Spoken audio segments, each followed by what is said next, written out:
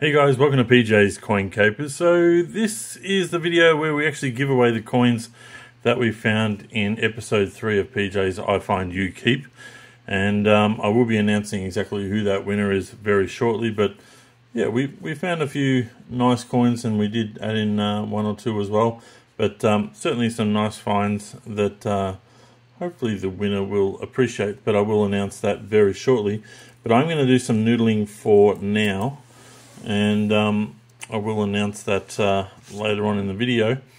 And I asked basically the question of, I needed questions to ask you guys so that I could be able to pick winners when I do these style of videos. This is not one of those videos. I'm just noodling for me today.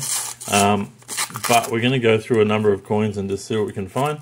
But I just wanted to talk a little bit about some of the responses that I got, and I just wanted to say I really do appreciate all of the questions you guys have sent in. There are so many. It was actually really difficult. I thought it was going to be fairly easy to choose a winner, but really many of you could easily, I could have easily have chosen your answer because there were some really good questions, and I certainly will be using a lot of your questions in future videos, but I've just chosen one question I thought that I'd be interested in just having a just to hear some stories, I suppose, and that's why I've chosen the winner of this particular one. But there are many good questions out there, and a few of you have actually given me some very long lists, so thank you if you're one of those people who went to the effort of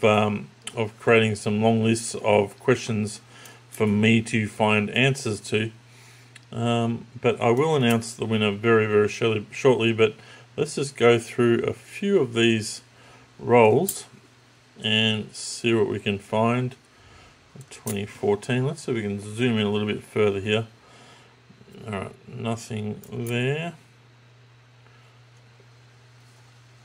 So a lot of the dates that we're going through here are all very common dates, nothing too special, and I'm really just looking for either rotation errors, because that can pop up on any coin, so you need to be able to rotate them. To be honest, I haven't really found any rotation errors on $2 coins. I think they're the ones that I haven't found anything on, but certainly dollar coins, 50 cents definitely, 20 cents definitely, maybe some slight rotations on some 10-cent coins I've possibly found, and maybe I think I found a 2006 5-cent coin that had a rotation to it as well. So yeah, alright, we're just going to scatter these out. I will be checking a little bit for some dates. Oh, there we go, we got a little colour right there. So Gold Coast 2018. You'd almost think there was a slight rotation on this one depending on how you hold it. I'm not sure exactly where it should be held. Maybe try that. If that's the right spot, well then that's correct. Yeah, I'd say that the quail is slightly on an angle then.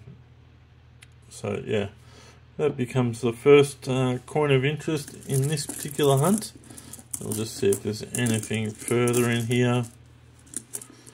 No, I don't believe so.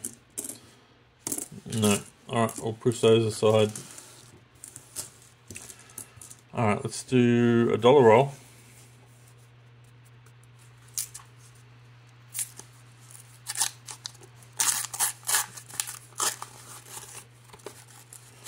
So, from what I can work out, this video that you're now watching right now is my 499th video. I'm pretty sure that's right. So, my next video will be a 500th. So, I'm going to make that one a giveaway video. So, make sure if you're not already subscribed, make sure you do so. And if you're enjoying this kind of content, give this video a like, as well as my next video, my 500th, and we'll certainly turn that into a special noodling session and we'll make sure it's a giveaway video. So look out for that in coming days. Alright, so not finding anything as yet. So essentially I'm looking for anything that pops out of the ordinary.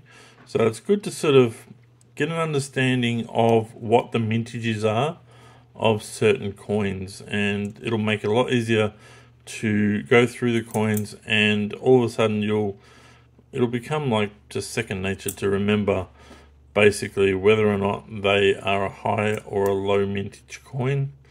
And you'll find coins that you are always coming across, and more than likely they're going to be a high mintage coin.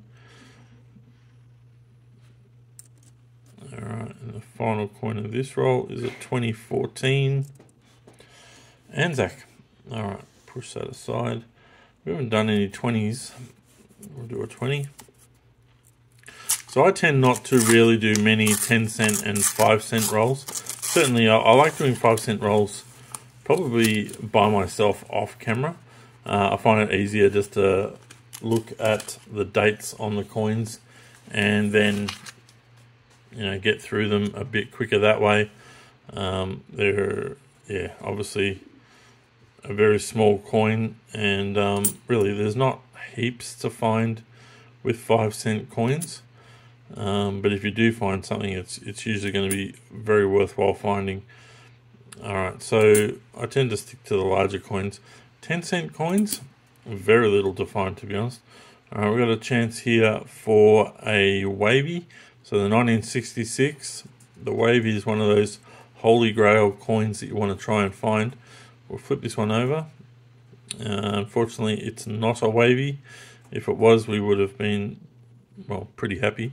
But the bottom line here is actually like got a wave, but have a look at some of my other videos and you'll find exactly what I'm talking about there, or Google it and you'll find the answer very quickly. People will put up some good photos of exactly what a wavy looks like. So 1966 20-cent wavy is probably what you want to Google, and you'll certainly see some good images of that coin. Alright, so we'll get through this roll and then I'll announce the winner, and then we'll do a little bit more noodling. Alright, no, nothing in there. Nice to find a Federation 20-cent coin. We found a few 50s in our last hunt, but I don't think we've come across any in our... I was just looking there for a die crack. I thought there might have been a die crack on one of those. Alright, so let's bring these coins back into view. So these are the coins we found in the last hunt: a robe, cud, a couple of Federation coins, I think from Victoria and Western Australia, a couple of sporting dollar coins, as well as a coloured $2 coin.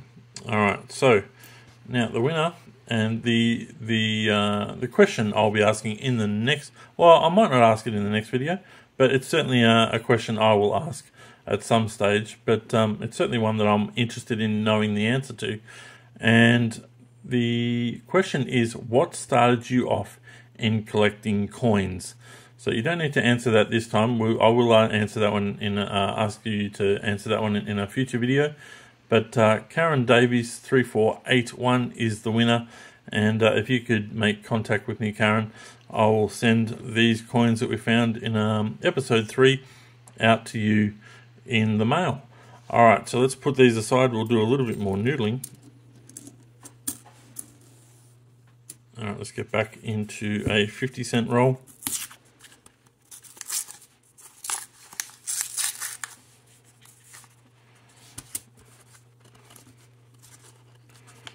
So not long now until the mintage report comes out, usually at the end of October, so it's certainly one of those times where everyone likes to speculate on what's going to be high or low mintage, and we won't need to wait much longer.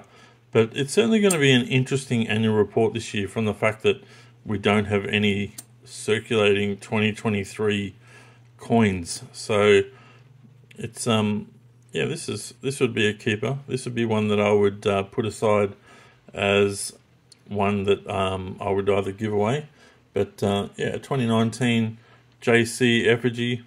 If you're not familiar with the differences, see the JC effigy on the right and the IRB effigy on the left is the one that was replaced. So actually the 2019 IRB effigy is actually probably more collectible than the JC effigy of 2019, just because the mintage is just that little bit lower. Alright.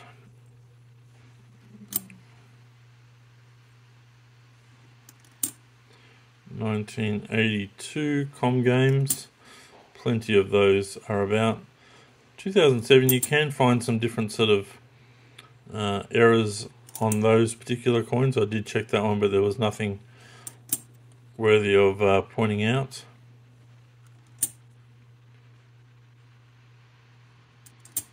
Same on the 2006, you can get some sort of, it's the same on both coins actually, the 2007 and 6, the die breakdown around the 0 and the 5.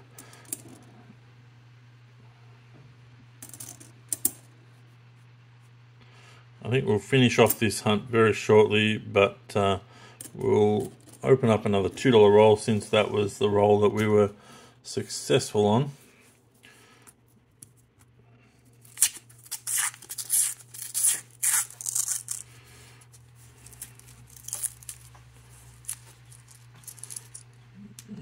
Okay, I'll just point something out to you as well. See this sort of doubling, this sort of, it's almost like there's like as if a different smaller coin has been used, like a 5-cent coin. This is very common to be slightly off center, and that's all it is that creates that double sort of lip there, similar to what happens with the Australian $1 mule coin, but it is not the same. It's correct, and there's really nothing special about that.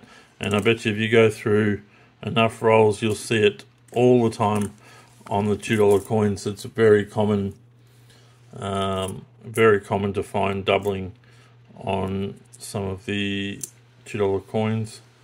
But yeah, go through them slowly, look for certain different errors. You can certainly find, certainly with the $2 coins, there are some errors that you can find in relation to being minted while there was, say, grease or some sort of oil on the die that doesn't allow for all the details to be pressed into the coin. So certainly well worth taking your time to go through, because those kind of things do come up from time to time where you're missing the date or missing parts of the words. So spend your time going through them. I tend to spread them out a bit just to save a bit of time, because we're really just looking for coloured coins. But the 2011 is certainly one worth putting aside. It's a low mintage coin at 1.8 million or 1.7 million, somewhere around there. So certainly well worth going through and trying to find those guys as you work through your $2 coins. Alright guys, that is where we're going to finish off this video. I hope you've enjoyed this little hunt. I know we didn't find much, but if I opened up another 10 rolls, I'm sure we'd find plenty. Alright guys, thank you very much for watching, and bye for now.